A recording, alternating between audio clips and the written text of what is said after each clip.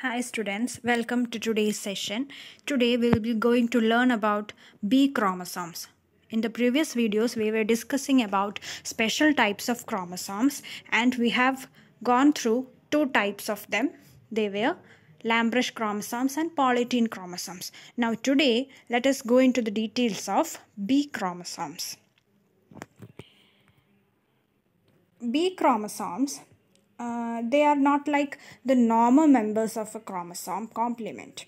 The normal members of a chromosome complement or the normal chromosomes are called as A chromosomes.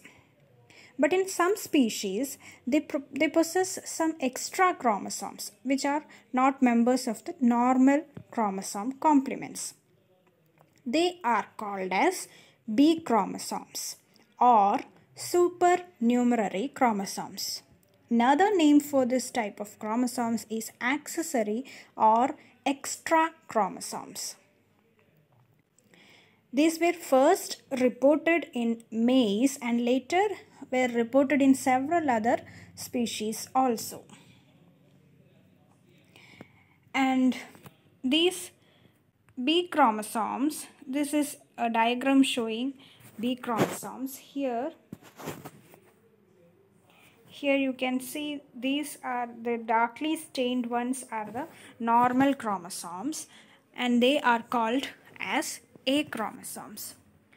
They are equally segregated here. And here you can see an extra chromosome. That extra chromosomes we call them as B chromosomes. And this B chromosomes, they have been classified in two different ways. First is on the basis of their stability and another classification is based on their size. On the basis of this stability, they are classified as stable and unstable types. The stable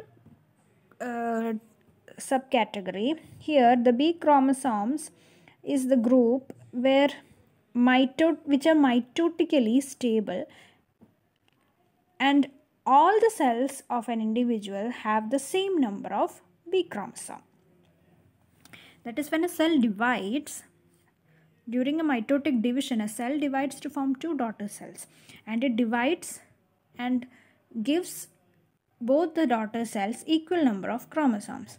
But in case of stable chromosomes, these are mitotically stable, meaning the B chromosomes which are present in the parent cell will be distributed equally in the two daughter cells.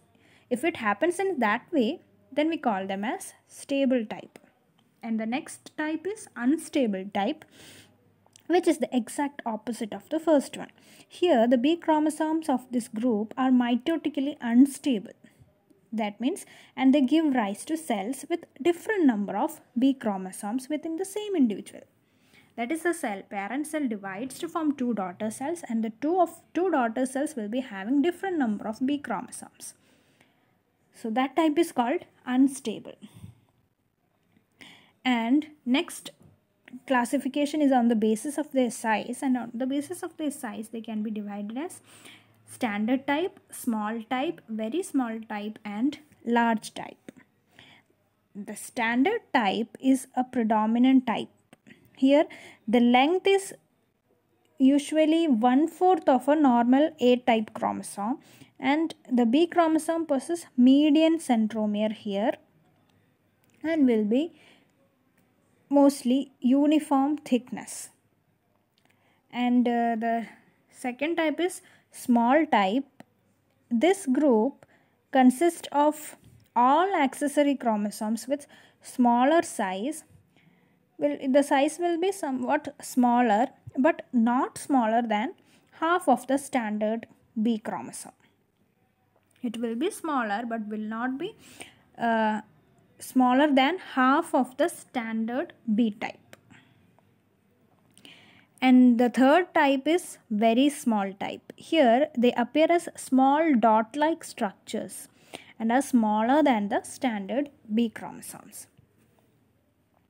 And the last one is the large type, here the chromosomes will be of double the size of standard type chromosomes, and they are also called as the large accessory chromosomes. So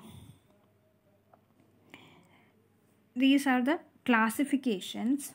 And another point to say about this B chromosome is the behavior of this B chromosome during the mitotic cell division differs from one species to another. And for example, to say in ray, B chromosome occupy central position at metaphase, while in case of maize, they occupy peripheral position. So in that way, their behavior will differ from species to species. And they have been observed to behave in 4 different ways, and we don't have to go into that much details here. So here in this figure also you can see these are the B chromosome, this dot like ones. Here you can see these are the B chromosomes. So that is all about B chromosomes. Hope you all understood.